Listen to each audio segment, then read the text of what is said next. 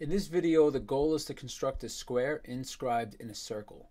So we start off with some line segment AB, and we're going to set the length of the compass greater than the halfway point. So we fix it at A, and we're going to swing an arc above the line segment, and we're going to swing an arc below the line segment.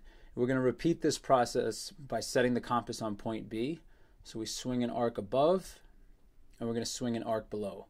Now these arcs are going to intersect at two locations. We're going to label those points and we're going to connect them with a straight edge. So we draw the line connecting those two intersection points, and this line represents the perpendicular bisector of AB. It'll cut the line segment in half and form a 90-degree angle at M. Now for the next part of the construction, we're using the concept that a square has congruent diagonals and the diagonals are 90 degrees. So we're going to set the compass on M and measure from M to point B or A, and we're going to draw a circle fixed at point M, and we're going to do this until we complete it all the way around. Now the circle is going to intersect the perpendicular bisector at two locations, and those two locations represent the final 2 points of our square.